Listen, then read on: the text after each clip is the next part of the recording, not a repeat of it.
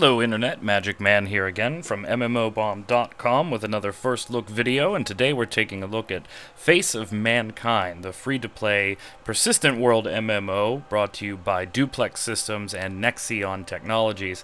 Now this game originally came out in 2006 as a download retail box game, had some problems but was later resurrected by both Duplex and Nexion, and now you have the free-to-play version here. We're going to spend about 15 minutes in the game going through some character customization, get you a little bit of a feel for the game to see if it's for you. If you want more information, as always, head on over to MMORPG.com for all things free-to-play related, and when the video's over, please be sure to rate, comment, subscribe. We love hearing your feedback. So right off the bat, you do get to create a character. You're fairly limited as far as some of the attributes. We're going to go with a female just as a tribute to Nox's article on the MMORPG.com site. Pretty much random everything else. You can flip through and see what you like there, but it's all preset options, not a real lot of customization for you individually. So let's get... yeah, sure, why not? Now, to start the game, we do have to give it a full name. This game, if you expect to jump in and just be killing, 15 boars and combat and action real quick off the top, not this game. You're going to have to get into the game a little bit before you start seeing some items like that. I'll explain why in a minute. But since the game is very heavy into role-playing and a persistent world where the players pretty much dictate everything from the economy to the combat to the wars that are going on for various worlds, they make you create two names here. So we'll be Magic Woman. And you can make a little mission statement for yourself if you want. We'll just shamelessly plug the website. That works. Now you can skip the tutorial, and we're going to for this video. I would highly recommend, though, taking the tutorial your first time in here. The game offers very little in the sense of direction off of the beginning. Again, this has to do with the heavy role-playing aspect to the game. So I'm going to skip the tutorial, but to get the controls and everything down, because some of them are a little unique, you definitely want to take the tutorial first time around. Now we do get an ad here. You'll see they're plugging the premium accounts. There's a free-to-play version, which is what you're seeing now. They do still offer a $9.99 US monthly subscription base, and what you get for that subscription is, of course, additional features, additional bag space, the ability to have more clones, all kinds of things like that, upgrades to your apartment. Some of them are equipment based. So this is our apartment. As we log in here, we can get some multicom going there. We've got our, wow, it's kind of a crappy bedroom, but whatever. Smallest kitchen ever with not one appliance or sink. So futuristic type world. Toilets apparently haven't evolved much. But we're going to get out of our apartment here, and we're going to jump down to, we'll go to New York. The game consists of a multitude of worlds here, and there's 8 factions in the game. Now, after the tutorial, you'll actually get to choose your faction as you progress through the beginning areas here. Right now, we're in the training center, so I'm still protected under the newbie rules and can't be killed. Once I leave this training center, however, that's it. It's no holds barred.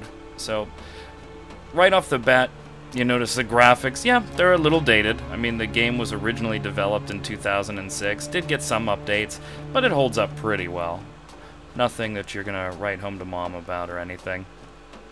Right now I don't have any equipment on either, so we'll take the teleporter here. Now once I leave, no longer be protected by hard-coded mechanics, which means I can be killed at any time. Now I don't have anything in my inventory, so I can't equip anything. But we're gonna take a look. Right off the top of the game, though, you do see on the right, we do have quite a few objectives here. So right now we're gonna try to guard the mall location in New York, Brooklyn. Now you see most of them are time-based, and they give you obviously experience, usually about 2,000 to 3,000 experience. Once you get 10,000 experience, you'll automatically be given rank 1. After that, though, you really need to communicate and roleplay with your particular faction to advance. Your promotions are based on what happens with the higher-ups within your factions. For instance, you have the police, who do exactly what you would think they would do. They're the police of the game. They're the ones that patrol newbie environments to kind of try to control some griefing going on. You have mercenaries that, again, exactly what you think mercenaries would do. And all of these different factions are competing for resources, competing to be able to craft items.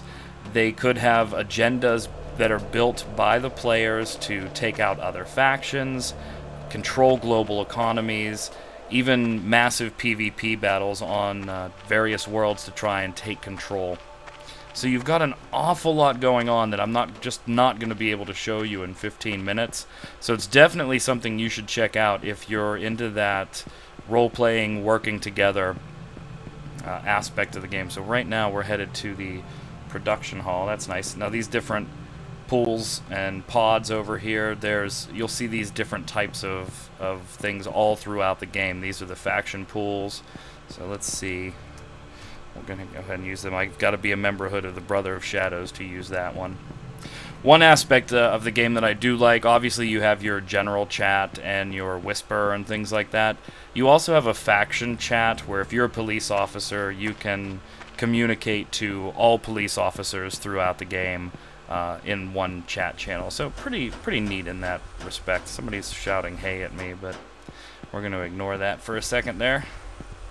If that's a fan of the site, I'm sorry, I'm recording. So let's see what we've got up here. Now what the hell was that? All of a sudden I go glowy. So in the upper right hand corner you'll notice you see the human body there. That's my character, all gray because I don't have any armor on. I would turn light blue if I had armor on. You do get armor and base starting weapons if you go through the tutorial. Red bar is my health. We also have the green bar, which is my consciousness. If that falls and turns red at any point, so here's our auction house. If that falls and turns red at any point, then we'll be stunned. We also have stamina, running and jumping, way on the stamina.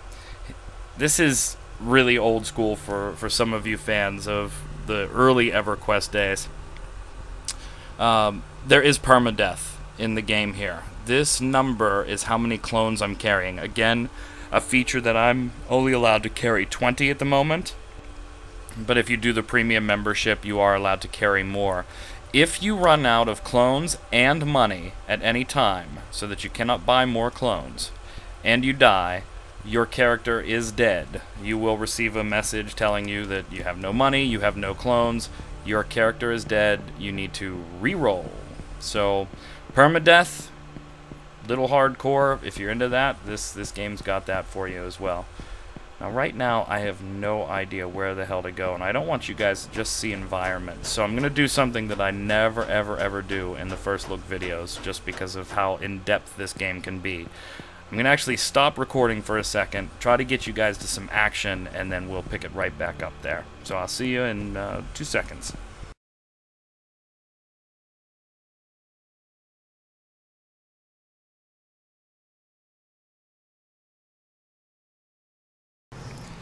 Alright, so we're back. We've got something going down here. I'm not quite sure what. Looks like a bunch of guys in different factions are pulling out weapons in the mall, which, not so good. In the mall, there's actually lasers. You see these things on the walls that will shoot people that pull out a weapon. I learned that one the hard way as well. So now you see we've got a little more armor, though. We've got the weapon there in the hot slot on the left.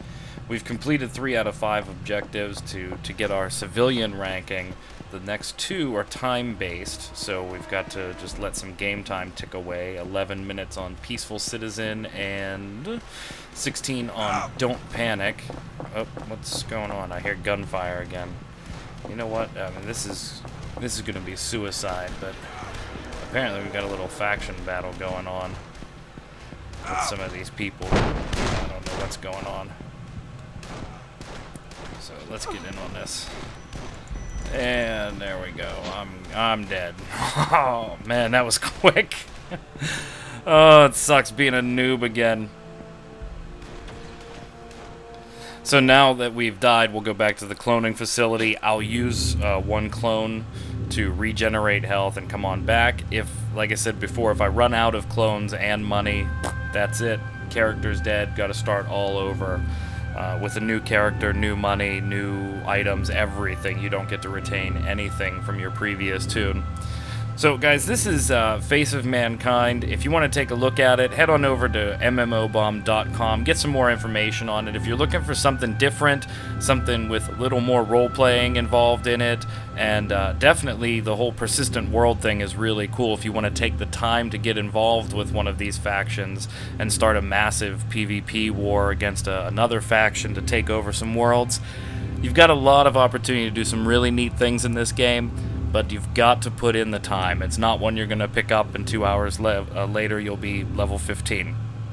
Not going to happen here. So I'm Magic Man from MMOBomb.com. As always, make sure you rate, comment, like, subscribe. Come on over to the site. We love having you. Check out all the other shows on there. We've got some great people doing some great work just to get you some information. And as always, guys, I'll see you out on the servers.